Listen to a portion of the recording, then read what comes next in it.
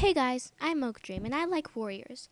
And today we're going to talk about congenital sensory neural deafness in cats. Let's start from the beginning. So we all know that the poor Snowkit, a handsome kit with a white coat and blue eyes, was carried off by a hawk in the Prophecies Begin arc, aka A Dangerous Path. Snowkit was also deaf, making it impossible for him to hear the hawk, limiting his speech and response time as well. After this happened, a quote from Dappletail, an elder, said, "Kids with a white coat are often deaf. But what does this mean? Why is it more common in these kind of cats?" Well, let's find out. Again, it's called congenital sensory neural deafness. I hope I said that right.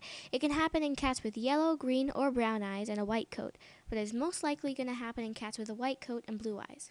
For example, in cats with heterochromia, see my other video to find out what that's about, deafness will most likely occur in the ear on the other side of the blue eye. Like the side of the head where the blue eye is. That ear. The reason why it's so common with blue-eyed white-pelted cats is that the white pelt is a dominant masking gene. This means that if they have the gene, the white masking covers all of the other colors they may have and prevents melanin from developing.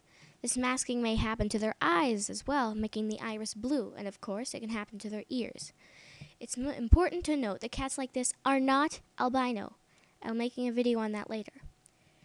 The organ of the ear, receptor organ for hearing, sometimes degenerates within the first few weeks because of this, making the cat deaf. That's all for now. Bye!